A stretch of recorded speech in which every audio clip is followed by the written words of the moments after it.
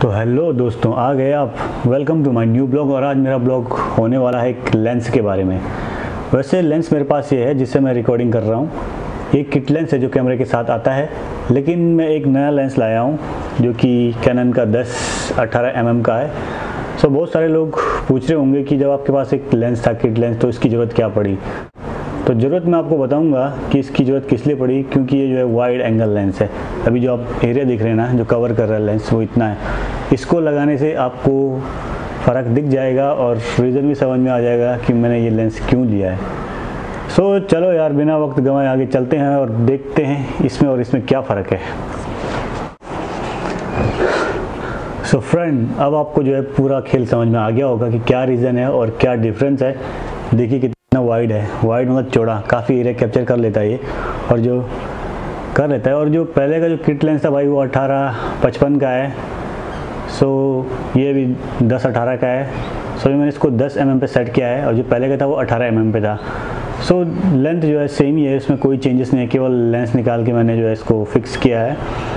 तो देख सकते हैं आप कैसी क्वालिटी और कितना वाइड एंगल ये कैप्चर कर रहा है। और अगर आप नज़दीकी से ब्लॉगिंग करते हैं और आपका जो है सब्जेक्ट जो है ढंग से कवर नहीं हो पाता, आप नहीं ले पाते उसको, सो ये लेंस जो है काफ़ी अच्छा रहेगा आपके लिए। कैप्चर करने के लिए काफ़ी जगह है, मतलब ले लेता है, ये कैप्चर कर लेता है।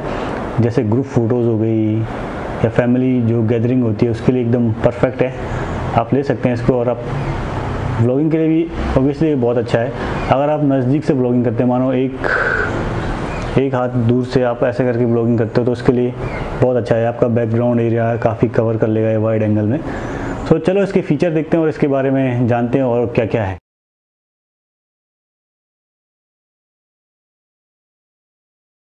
सो दोस्तों, ये हमारा कैनन का 10-18 mm का वाइड एंगल लेंस या स्टीम लेंस। स्टीम लेंस इसलिए कहते हैं कि इसका जो फोकसिंग सिस्टम है बहुत ही साइलेंट होता है, कोई भी आवाज़ नहीं करता। और मैंने एक चीज़ देखी है, इसमें यूज़ कर रहा हूँ मैं काफ़ी टाइम से। इसको आप जूम इन जूम आउट करते हो ना, तो उस टाइम भी काफ़ी स्मूथ काम करता है ये, इतना मतलब शेक नहीं होता इसमें। और इसका जो है अपर्चर जो है 4.5 से 5.6 का है। सो देख लेते हैं एक बार हम इसमें। देखिए 10 mm 10 to 18 mm लेंस, और यहाँ पर ये जो है स्टेबलाइजेशन ऑन ऑफ का बटन है, ऑटो फोकस और मैनुअल फोकस का भी बटन है। यहाँ पे आप शिफ्ट कर सकते हैं अगर आप मैनुअल में करना चाहें तो। ये जो है ऑटो फोकस है, और आपको मैनुअल में करने के लिए बटन दबाना पड़ेगा। लेकिन मैं ऑटो फोकस में ज़्यादा यूज़ करता हूँ, तो मैं इसमें सेट करता हूँ, इसमें ही सेट करूँगा। और दूसरा आ गया हमारा स्टेबलाइजेशन का। स्टेबलाइजेशन ऑन करनी है आपको, वैसे ऑन ही होनी चाहिए ब्लॉगिंग के टाइम पे, लेकिन आप इसे जो है ऑफ़ भी कर सकते हैं। बटन देख रहे हैं जैसे आप यहाँ पर, ये ऑन और ये ऑफ़। सो बेसिकली मैं इसे ऑन ही रखता हूँ। और फिर हमें देखने को मिलता है यहाँ पर एक कैप। सो इसको हम हटा देंगे। और इसका जो फ़िल्टर साइज़ है, जैसे कि आप देख सकते हैं 67 mm का है। जूम लेंस है, और जैसे यहाँ पे भी लिखा हुआ है कि इसका अपर्चर जो है 4.5 से 5.6 है। सो नाइट के लिए काफ़ी अच्छा नहीं माना जाता है लेंस, लेकिन आप अपने कैमरे का आईएसओ सेटिंग हाई करके काम में ले सकते हैं ये। लेकिन नॉर्मल ब्लॉगिंग के लिए बहुत अच्छा, और बेसिक फ़ोटोग्राफी के लिए काफ़ी अच्छा हुआ है ये।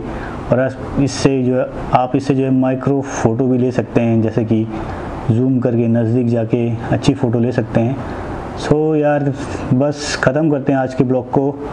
आई होप कि आपको पसंद आया होगा, और वीडियो में कितना फ़र्क दिखा है आपको इस लेंस से और किट लेंस से, मेरे को ज़रूर बताना। और मिलता हूँ फिर आपको अगले ब्लॉग में।